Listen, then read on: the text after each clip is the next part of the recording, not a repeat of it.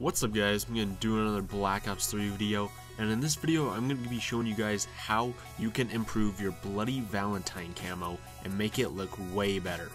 So this is what the standard Bloody Valentine DLC camo looks like on any weapon, and this is what it can look like. So the standard version I think just looks absolutely awful, but with this new one makes it look really cool. It makes the camo look like what I think it should look like in the first place. So the way you do this is by going into menu and is by creating a paint job. So we are going to be doing this for the prize fighters. So we're going to create a new one. So we're going to take the round square one and we're just going to make it big enough to cover the weapon.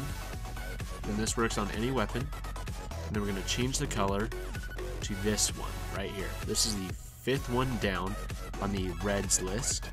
And then we're going to hit apply, and we're going to switch it to the other side, and then we're going to do the exact same thing so that way both sides have the same paint and the same camo on it.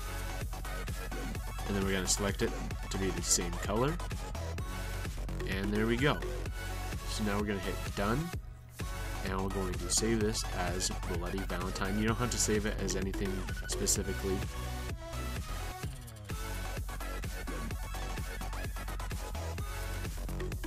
Save it.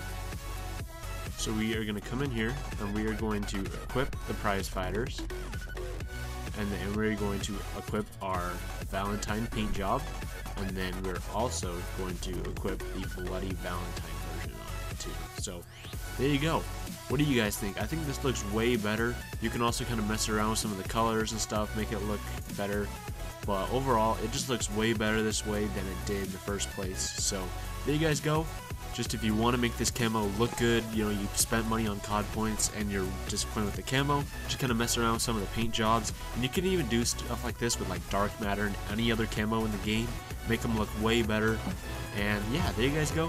Thanks for watching, and I'll see you in the next video.